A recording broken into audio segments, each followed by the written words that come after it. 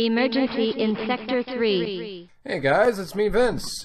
This is more or less kind of a follow-up video to all of the non-SAPI Gameboy Advance games that are just incompatible with SAPI and the GBA Muse Riper. So this video is basically going to answer that. And as you can see right here, I have Metroid Fusion right here. The sounds are all basically ripped, but it's going to be different. I unfortunately do not know how to get sound font files off of games like Metroid Fusion, but you can get the sound effects. Emergency in Sector 3. Minute. To main boiler explosion. To explosion. To destination. Yeah, check that out, right? So yes, you can get all the sound effects and all the voice clips that are present in games like Metroid Fusion, or even in Super Mario Brothers 4 for Game Boy Advance as well. I guess from here, I'll show you the process. It's very basic, actually. It's something I learned off of Twitter, actually, and I just sort of expanded on it from here. So I'm gonna give you guys a little bit of a rundown. I'm going to be using Advance Wars 2 Black Hole Rising as my example. And what I'm going to do is I'm going to do exactly what this one's going for. And this is all the sound effects. Now, most of them I don't know how to get. It's mostly like a sample rate, and I'm not really interested in those anyway. That might actually just be the game data, for all I know. But we're going to start by going into Audacity, and once you have that up, we're going to go to File, Import, and then we're going to look for raw data.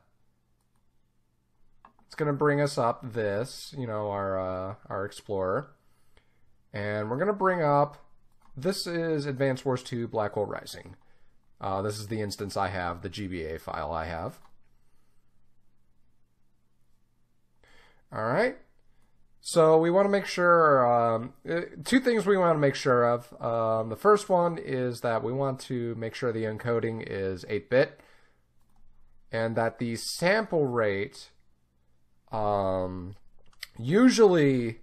Usually what works is the 11,000 range, or like a quarter of what you saw on the screen. So let's see what it had again. So it says 44,100 hertz. Usually it's best to go 1/4 of the sample rate, but what we're going to do is 13,500. We're going to import that,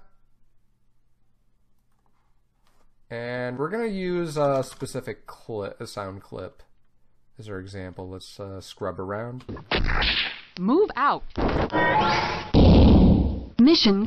There it is. Mission complete. This is the example I use. Mission complete. And we're going to compare it to the sound font that I have. You can see it is the note C. And those are basically, I think that C note right here, key 60, is like our default that is not pitch shifted in any way. So let's hear the example. Mission complete. And let's hear our version. Mission complete. Mission complete. So it's very similar.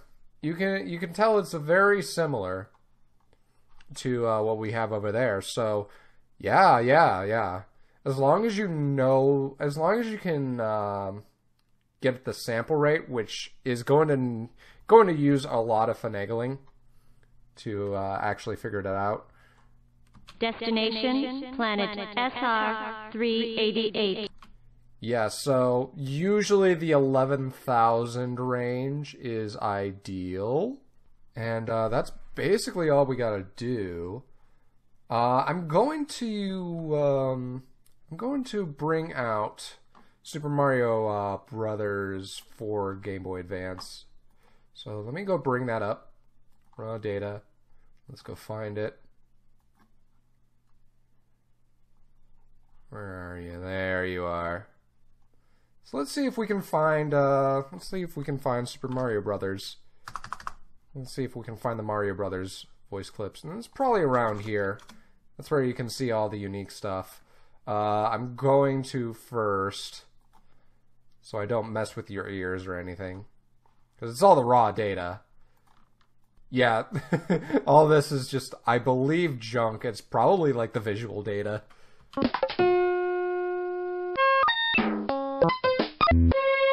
Yeah, what you're hearing here is all the sound samples that are used in the music of Super Mario Brothers Advance 4. So let's see if we can find a voice clip.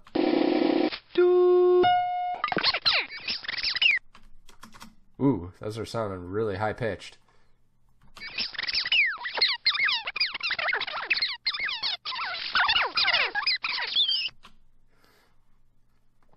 So, let's see. We got the...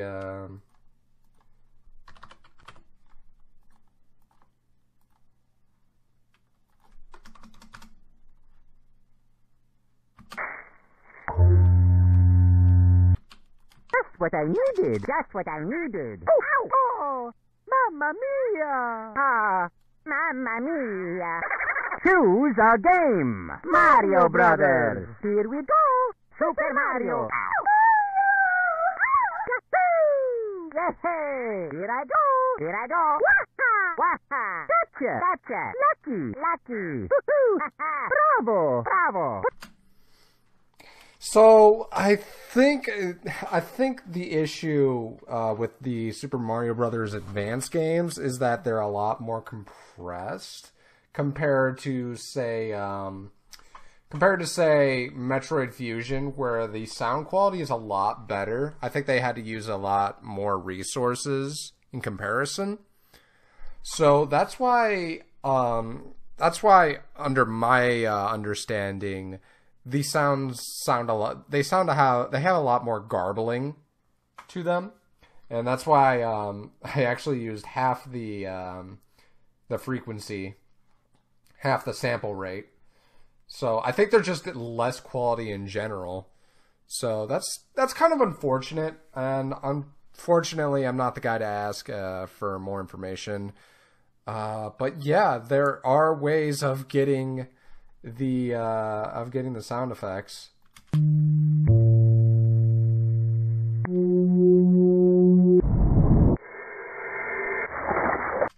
I think these are more high quality. Classic. It's just the voice clips that they cheated on. Yeah, so I'd say the 11,000 frequency rate is ideal. That seems to be the best way to get the quality that somebody would want. So I think that's all I can really leave you with. Hopefully this expand things a little bit more for people who want them. Alright guys, I think that's all. My name is Vince once again, and I'll see ya in the next one.